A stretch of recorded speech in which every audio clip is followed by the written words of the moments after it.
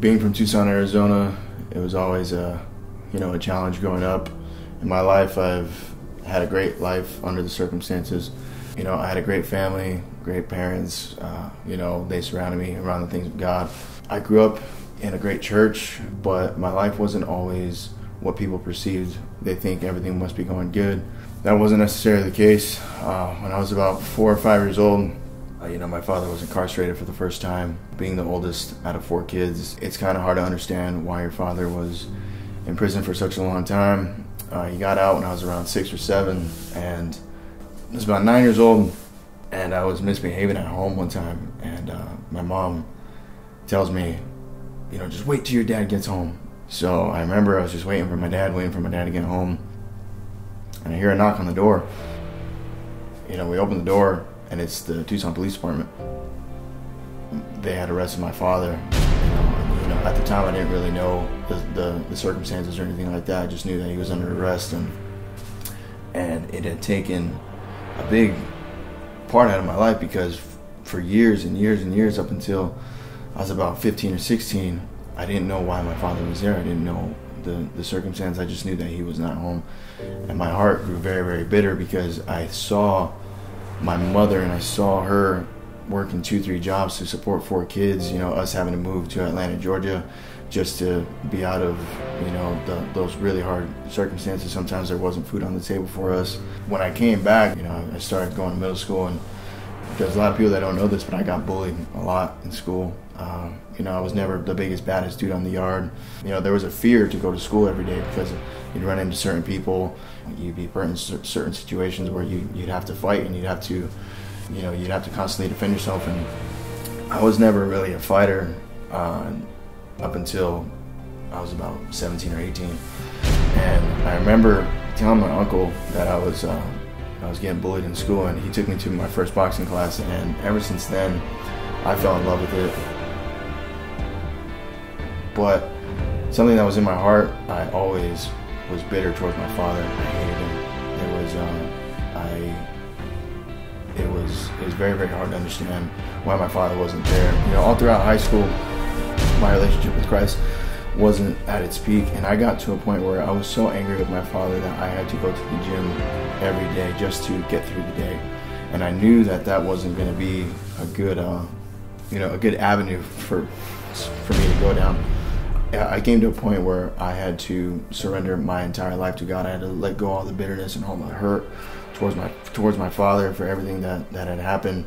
When I went to go see him, everything was good, but when I went home and went back to real life, my life was, there was so much turmoil and so much torment in my life due to bitterness and anger that I had to learn how to let it go. And when I let that go, life didn't automatically change just like that. But it did definitely get better. God completely transformed my life, and transformed my relationship with my father to this day. He's a huge part of my testimony. I love him to death. He's a born-again Christian himself. Has a great Bible study going on in the prison system.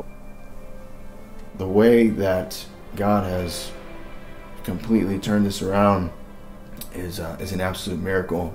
Life hasn't been the easiest since. It's still a struggle, but it is worth every single second. This year has been a very, very difficult year for me. In July, my best friend passed away.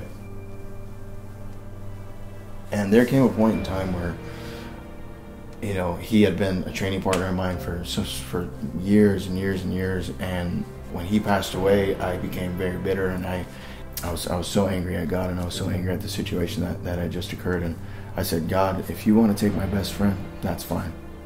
I'll see you later. And when I was walking out towards the church, I never intended to come back. I never intended to come back to church ever again. Pastor Fred Ruby, he stopped me, and he pulled me aside, and he said, God's not one to take things away without replacing.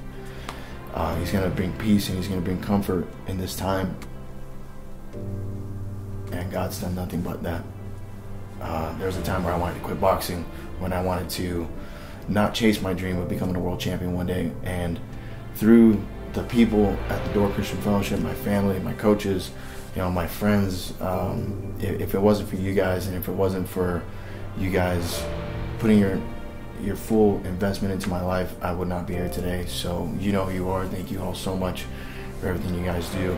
But at the end of the day, if it wasn't for Jesus dying on the cross for me and sending his son to allow me to forgive, I would not be sitting here, and I would not be blessed enough to chase the dream that I have. You know, I've said it time and time again that I'm nothing special, but you know, my journey is special. This is something that you know, that Hollywood can't write. This is something that God's planned from the get-go, from before I took my first breath. So, you know, if you're out there and you have that bitterness in your heart, and you don't have the ability to forgive, and you don't have the ability to let go, just know that God let go of his son for you to forgive. Like I said, it's worth every single second. I just want to say thank you.